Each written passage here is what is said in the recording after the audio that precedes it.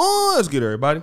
It's your boy, O'Shea Duke Jackson, back at it again with another episode of The Celebrity Jump. 2 years ago, popular actress Gabby Sidibe announced her engagement to her longtime boyfriend, Brandon Franco. Now, he is a music industry executive.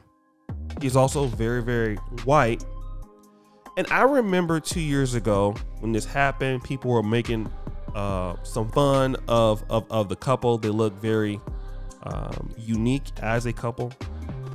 But this brought me to another way of thought, because Gabby Sidibe was in Precious in 2009. I believe she's part Senegalese, part African American. I'm not sure. But if you look at Gabby Sidibe, and I'm not poking fun here at all, but most people in Black America would not say, well, Gabby Sidibe is a beauty queen. We would honestly say that. Now, I will say that it seems like as she's gotten older, she has become more attractive than before. But still, I would say that most guys would be like, well, you know, they would have their own personal feelings about what her appearance is. I'll leave it at that.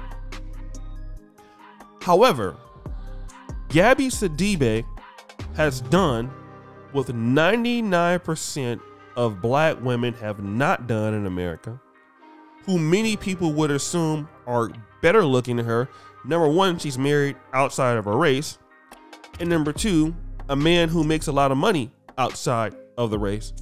And we would assume that this guy would have other dating options, but he chose her. So the question is why? And she's been, you know, going on bridal magazines talking about she doesn't want to wear a traditional dress. She's going to have it different. She's going to be unconventional. But the question is why? Because number one, she has two things against her. Would be number one, her skin tone. She's very African looking, very Black looking, right? She has African features. I have them too. Many of us have them. And she is dark skinned. If you go on social media, on any network, you will see Black women in the diaspora complaining about colorism. Black men don't want us because of colorism. White men don't want us because of colorism, okay? And then you will talk about body shaming. She is a bigger woman. And you hear a lot about that. Well, Black men or white men or whatever, body shaming. Okay, so she has two, if we're using the words of sisters out there, she has two things going against her. But the question is, how did she overcome it? How is she getting married and you have women who are drop dead gorgeous, intelligent in the Black community, and they are not? I can tell you, because she has skills as a woman that other ladies do not have. Relatively, she's really doesn't talk a lot. She's not so much opinionated on things. She seems to be a very feminine woman. I can assure you that she's a very catering woman, and I don't believe that's because of her weight. I believe that's because of her nature. And she is intentional about what her goals were in a relationship. She is intentional about what she wanted to achieve. Now, here you have ladies who say, we need to leave the Black man alone and go get the white man. And I dare any of y'all who say that you do this to prove to me that you have a man on her level. I can believe that you don't. Why? Because she's actively positioning herself to be around the kind of men that she could possibly date. A lot of ladies in Black America say they want to get a white man. You are nowhere near where successful white men are at. Or Black men for that matter. If you do see you with the white man, he's the white man that hang around Black people.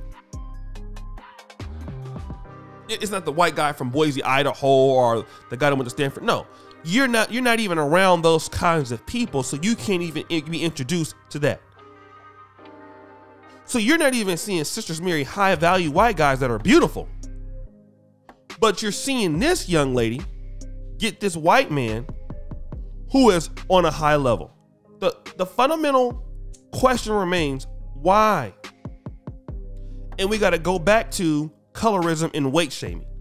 Okay, is it true that some people won't like you because you're dark skinned? Absolutely. Is it true that some men won't like you because you're overweight? Absolutely. However, what can help you? Being around the right people can help you. Because as much as there are men that don't like somebody who's big, some men, it doesn't matter to them. And if you're a woman and you're okay with dealing with a man that might be a little shorter, or you have some leeway in what you're willing to accept, your range is more. I don't think the guy is really so tall. He might not even be a big man, but she's willing to negotiate on other factors, which makes her range more wide. So many sisters have very small reach as to their network, as to who they know, but your standards are very high, and you're not willing to negotiate on what you're looking for. Well, in the case, this is what she did. Okay? She's actively positioning herself amongst people in the industry, her industry, people that she can meet up with, using the good qualities that she has to appeal to the opposite sex, and working on those skills. Whereas women who are very beautiful, I believe that sometimes they feel that those skills are not important. Just me being beautiful is very important. And I'll tell you this, that's not gonna cut it. Even here on YouTube, you can be a very charismatic YouTuber, be very funny, but that is not gonna get you to a long-term position on this platform. You have to be skilled. You have to read analytics. Just like in basketball, you can be very athletic, but at some point you got to have a mid-range jumper. Now you got to have a three-pointer. Now you got to be able to defend. There are other skills, there are other things you have to develop to stay in the league. Otherwise, you get sent home. And a lot of ladies have natural abilities and looks and physicality, but those things are not developing for you as far as a skill set. Your skill set as a woman. Do you know how to make a man feel good? Do you have wisdom? Do you know how to effectively communicate? Some of these things women don't even think it's important. They feel that a man should just deal with them where they are. And then the reality is that guys may never tell you this, but that's not what most guys who have options are going to do. If a guy has an option to deal with somebody that has less issues, he's going to do that. So if you don't develop your skills as a woman, and that means as catering to your partner, just like men have to do it, you are not going to ever have a high value mate. You'll go on a few dinners and trips, but you won't be able to get a high value because some woman will do that. Some woman is actively working on their skills, especially women from other communities, women from Africa, women from we know the Latin community, the Asian community. They're telling their kids, work on this. As a woman, you must do this for your man. How are you going to compete against that? And Gabby shows that looks are not as important as you think. But guys, what do you think? It's your boy, O'Shea Duke Jackson, back at it again with another episode of The Celebrity Junk. I really appreciate you for all that you do. Subscribe, hit the bell. Check out the first comment at the top. And as you know, the buffoonery remains an all-time high. I'm out.